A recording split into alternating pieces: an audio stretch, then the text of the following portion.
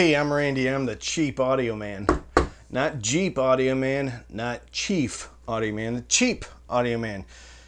Here at the Cheap Audio Man, we don't feel like audio equipment, speakers, DACs, amps, amplifiers, headphones, headphone amps, turntables should cost as much as a really nice funeral for your loved one. So when you give your dead loved one to the undertaker and they do them all up with the makeup, pop them in the casket, which isn't just a pine box, it's one of the good caskets with the nice lining. They look okay, and the people filter through, see your loved one during the open casket funeral, and then you put them in the ground with the chiseled headstone, and then you celebrate their life. And when you get the invoice, look down at the bottom number on the invoice shouldn't be greater than your stereo system. And these don't. These are, it's awesome time today at the Cheap Audio Man. These are the Polk Reserve R100. It's a brand new speaker.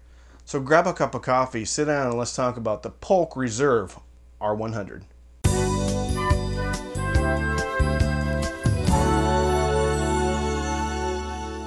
Very exciting. Hank's Free Range Pomeranians has decided to sponsor a new video. Not only are they free range, now they're gluten-free. When you demand 0 wheat byproducts from your Pomeranians, there's only one choice, and that's Hank's Free Range and now gluten-free Pomeranians. The free range and gluten-free Pomeranians are just better. Okay, all right. Now go somewhere else. There you go. She didn't care for that. All right, Polk R100. Let's talk about some specs. First, let's talk about my history with Polk. Polk is obviously a household name when it comes to audio products, and I have owned and continue to own a bunch of them. So my first system, like kind of major, like good system, was the RTI. So RTI A3 and a whole bunch of other RTI speakers. Still have it. It's upstairs in my son's bedroom. He listens to it all the time. Shakes the ceiling, which is his floor. Anyway, also had the T15s, and funny enough, the Polk R100s are sitting on top of the Polk T15 speaker stands. All right. Also had a TSI 100, great speaker. All right, so let's talk about some specs. Frequency response on these is, okay, so there's basically two specs. One's probably an anechoic, -3 dB, and then the other one's, I think, typical in room. So -3 dB is 58 up to 39K. Overall, probably in room, 44 to 50K. All right, pretty high. And I believe it. I think they went well down into the 40s. We'll talk about that in the bass. They have a 1-inch ring radiator tweeter. Okay, looks pretty cool. There's a little silver pointy thing in the middle. Looks kind of like I don't know, Raiders of the Lost Ark beginning scene, Indiana Jones running through there, and then and it flying across the room. I imagine that's what the projectiles look like that this tweeter has. But don't worry. In all my experience listening to these for the last month or so, not once did it shoot the projectile at me. Okay. The woofer is a 5 1/4-inch turbine cone. What does that mean? There's a whole bunch of science with it. Whole bunch of science with the tweeter. Whole bunch of science with the port. It's rear ported, okay? So if you have any experience with Polk, the S series, their port kind of looked, I don't know, kind of like a funnel shoved into the speaker, and then, you know, the air would flow out around it or whatever, okay?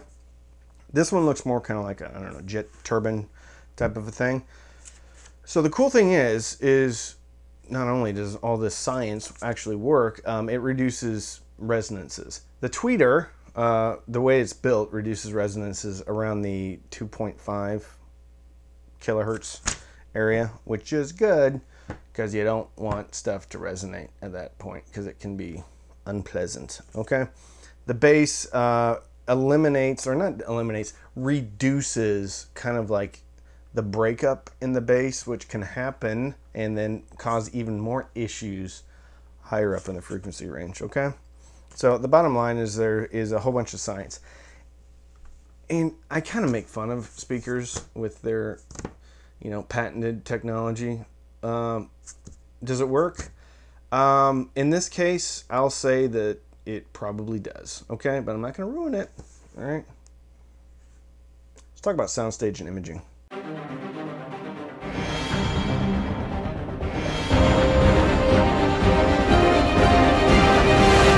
Okay, soundstage and imaging. Was a little worried, and the only reason I was worried is because the RTI series doesn't soundstage and image very well. Okay, now I think that's a design consideration. I think they're designed to be on the wall, whatever. The S series, the S20 specifically, not the S15, the S20 specifically, soundstage stages and images better than the RTI series, but not great for its price. Okay, so I tested these as usual in 3 different rooms, actually 4. So in my office, and that's more of a near field listening, and then in my bedroom, which is a bit bigger room, but it's very consistent with the way the room is built, has, you know, the sidewalls are equidistant from the speakers. Upstairs living room, that's a little bit like, it's not as consistent, all right? And I will say that the soundstage and imaging in every situation was great. Wherever I may roam, Metallica at the 14-second mark out of the right speaker, you should hear, came way right. All right. I had these not towed in directly at me, just towed out ever so slightly. More Human Than Human, Rob Zombie. At the beginning, there's electronic noises, and it goes back and forth between the speakers, okay? Not only did it go back and forth, not only did it start dead center and then start to ping pong back and forth, I actually heard it go a bit outside the speakers. Chocolate Chip Trip by Tool. If you've never heard that song on a pair of good sound staging and imaging speakers, highly recommend it. When I was in the upstairs living room, it was all the way around me. Okay? Killing Strangers, Marilyn Manson. Boom, boom, boom, boom, boom. Boom, boom, boom, boom, and it goes, and then if you have really good imaging speakers and you're in the right room, it'll be like, that last titch of reverb comes all around you. All right, well done, well done. Probably the best soundstage and imaging speaker I've heard in the price range, with the exception of maybe the ELAC Unify UB52, but they're the same. Okay, they're the same. All right. Let's talk about bass.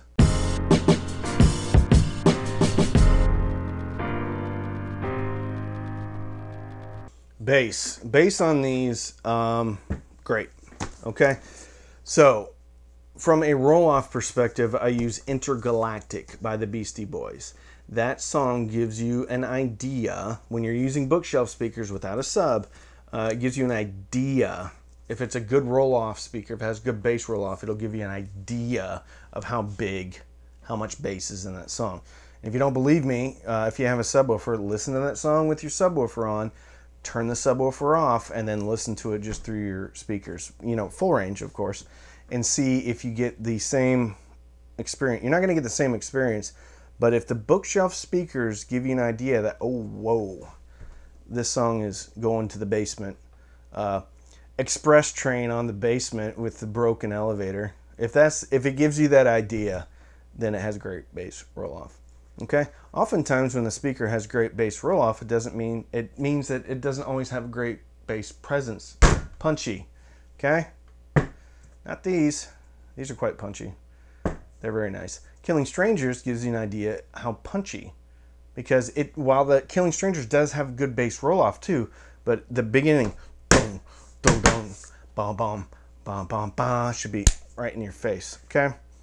Oftentimes, when a speaker has good punch, it's not very neutral. All right. How I know that is by listening to Highway to Hell by AC/DC. The bass drum, not the kick drum, the bass drum. at the beginning should be real tight and not thick. All right, it's perfect. All right, real neutral, tonally very good as well. Dumb by Nirvana. The bass line in the beginning, very good.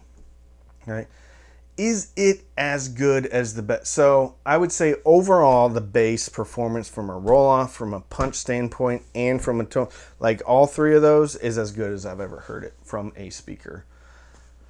I've heard a bit better presence, but then it has no roll off. I've heard better roll off, but then it has no presence. I've heard better tonal characteristics of the bass, more detail, but it doesn't have any of the other three. All right. So overall, 3 for 3. Not the 3 best, not like the best tonal, but it does the best all-around bass that I've heard out of a speaker. Maybe ELAC debut reference. Maybe. About the same. About the same. About the same. Let's talk about mid-range.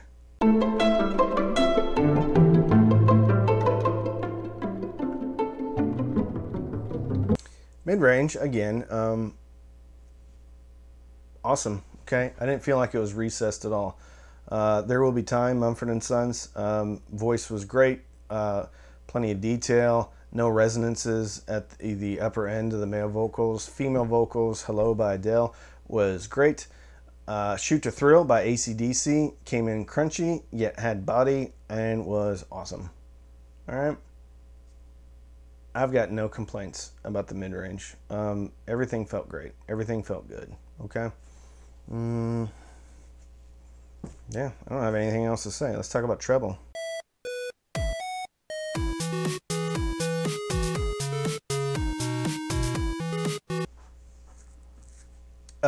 Trebles, again, fantastic. I have heard more clarity, but that comes from like a ribbon tweeter or something like that. You know, this treble is, I don't know how to say it. It's perfect.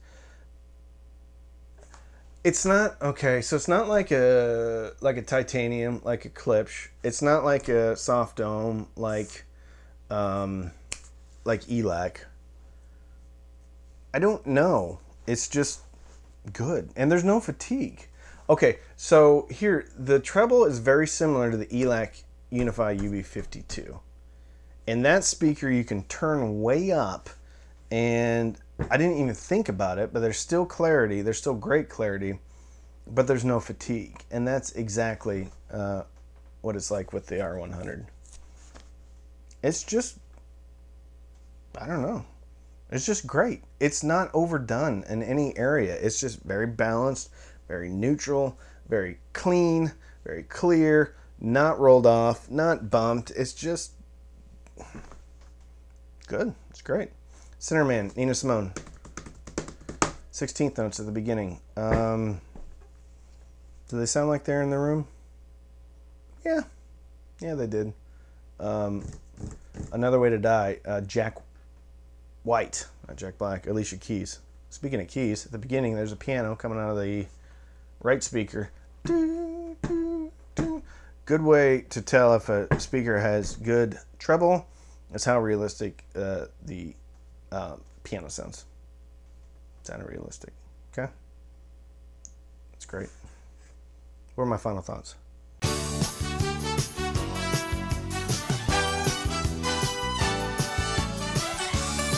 Final thoughts on the Polk Reserve R100 is this is the best Polk speaker that's affordable, I think, I've ever heard, personally. The cool thing is I know they brought down a lot of the technology, like the driver tech from the Legend series down to the Reserve series. And I read that they saved costs from the enclosure and from the crossover. Okay. When the Legend was released, I remember that Polk did this really cool marketing campaign, and I've been on their email list for a long time. I got super excited, and it was like a dark, and it showed like kind of an outline of the speaker, and then there was like a countdown. This is when it's going to be released, and then they released it, and then I was like, oh, because I looked at the price, and the prices were just ridiculous. At least for me. For some people, fine, whatever. But for me, it was just totally out of like. There's no way I could get those. No way. The LSI series, kind of similar. For me, just completely out of reach. So both those speakers were just non-starters for me, for Polk. And then my relationship with the T series, which I just don't think are very good. The T15 aren't very good. Now, to be fair, I haven't heard the towers or whatever. The S series, I thought the S15 was veiled, bloated, muddy on the bottom, just not good at all. The S20s I thought were pretty good. And they were big, they dug deep, but I felt like they just weren't refined. They were fine, kind of like a party speaker. All right, this is the first speaker, and I didn't know what to think. And first of all, I was very excited that I was going to get to listen to these before they were released. But I was like, I hope they're good. That's what I thought, is I hope these are good, because I didn't want to I haven't been like super kind to Polk. This is like, this is a refined speaker. All right. When Andrew Jones designed the ELAC B6 and kind of raised the bar for affordable speakers about what they can do, I don't know if that is what caused everybody to kind of up their game, or if everybody was up in their game anyway. But this speaker goes toe-to-toe with anything that ELAC is making in this price range. Not only does it go to toe-to-toe with anything that ELAC is making, it's prettier and it's built better at the same price. The thing that surprised me most about this speaker is the ELAC Unify UB52 is kind of my de facto recommendation for a neutral speaker at the $600 price range or below. Not anymore. Okay? Is it great? Absolutely. But so is this one. And here's the thing. The R100 only has 2 drivers. And it's doing just about everything just as good as the UB52. And it's better looking. Okay? It's fantastic. The bass, only in the largest of rooms are you not going to be able to get away with this one. There's also a 6.5-inch version. It's more expensive. But here's the thing about Polk's pricing too. Most of the time, stuff isn't always selling at MSRP. They run specials and things like that. So at $600, do I recommend this speaker? Yes, I do. It's fantastic. This speaker, it's 86 dB sensitivity. It's pretty low impedance. I didn't mention that. It's like 4 ohms. Okay. I was running this off of a tube amp, a 6-watt tube amp, and it was a fantastic pairing. And I got it as loud as I needed it off of just 6 watts. I also ran it off of more powerful stuff like the A300 by Emotiva, which is like a 300. I think it's 150 watts into 4 ohms or something like that. 300 into 4, 150 into 8, whatever. It was great. Okay. It always sounded good. When I put a tube on it, everything got more holographic and deeper and things like that. That's another thing about this speaker, is from a soundstage and imaging point, it's absolutely the most refined Polk I've ever heard. Vertical imaging with Hello by Adele. Depth of imaging with There Will Be Time by Mumford & Sons. Good. I don't have any negative thing to say about this speaker at its price point. None. Again, de facto recommendation. This or the ELAC Unify UB52 are going to be my recommendations at $600 or below. And this one's prettier. And it's only a 2-way. Okay? There's matching towers. There's matching center. Fantastic. Well done, Polk. Well done. Like you care what I think. If you like what we're doing here, consider subscribing. Like the video if you like it. I have a Patreon. Patreon.com/cheapaudioman. You can support me there. On Sunday nights, we have patron-only Zooms. we also occasionally have patron-only content. Any of my links in the description are normally affiliate links, which means I get a, I almost said subscription, I get a commission if you click on those and you buy it through there. Also, you can sign up for Amazon HD Music for free. Click on the link in the description, scroll down to the bottom, click Try HD. You get 3 months for free. I get a couple of dollars. Also have merchandise if you want to buy it, okay? So, really impressed with what Polk did here, all right? I don't even know where I'm going to link this because I don't know if they're going to be available on Amazon or where they are, if it's pre-order or what it is anyway. But don't binge watch Netflix or Hulu or anything. Binge listen to your favorite streaming service, CD, record, whatever it is, and fill your soul with happiness. And with that, I'm Randy. I'm the Cheap Audio Man.